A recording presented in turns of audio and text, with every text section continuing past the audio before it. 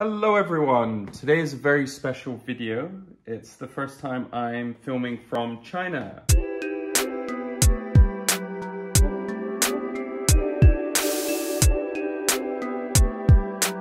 I arrived here about 2 months ago and I've been pretty busy with work. However, I got some skates and I'll be doing my first unboxing. They, unlike what the box shows, are not USD, technically. Though USD owns the molds now, they are Xsjado skates. There's a lot of old skates in China that are from way back when and haven't been sold. So you can get some pretty old stuff, and hopefully I'll make some more videos on old skates like SSM and a few others. Should be pretty fun to see. I'm trying to work out how to open the box.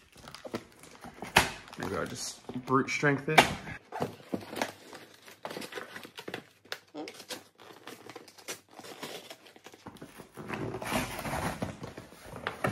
Look at that.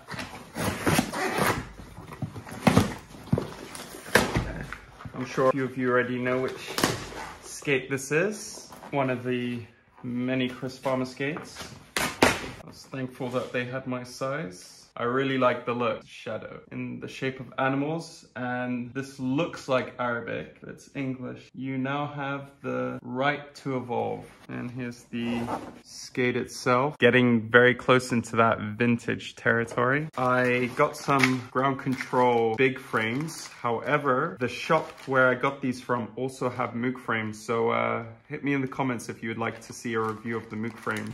And here they are.